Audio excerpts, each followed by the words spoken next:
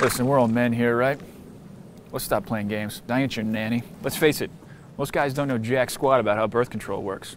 You're making sweet, sweet love and there's no babies to show for it. Poof. It's like magic. Well, I don't like magic.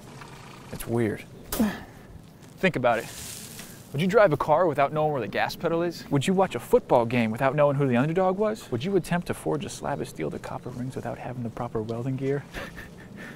No. Get this, 1 in 5 guys think that standing up while having sex is a viable method of contraception. 1 in 4 guys believe that a woman douching after sex can prevent pregnancy, while 1 in 2 guys think it's pretty awesome that I just said douching with a straight face. And 78% of guys admit that they don't know anything about the pill. Women love a well-informed man. And the better informed you are about the methods of birth control, the better she'll be at keeping you baby free.